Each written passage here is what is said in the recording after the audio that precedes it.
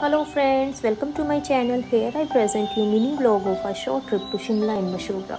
We left for Shimla at 6:30 am from Panchkula and we reached there by 11 am. The weather there was quite cold and windy. We visited the Christ Church, Candle Point. The ridge was crowded as expected. The national flag there gave us goosebumps. Then we did shopping at Mall Road. Then we had our food at Ashiana restaurant. The food was really scrumptious. One can visit Jakku temple and seek blessings of Hanumanji. Then we visited Green Valley for sightseeing. At around 4 pm we left for Mashobra. We reached there by 4:30 pm. Mashobra is known as mini Switzerland of Shimla. The scenic beauty there was just breathtaking. This was our hotel Hillcrest. Weather there was extremely cold at night. Next day we visited Karyagnano Nature Park.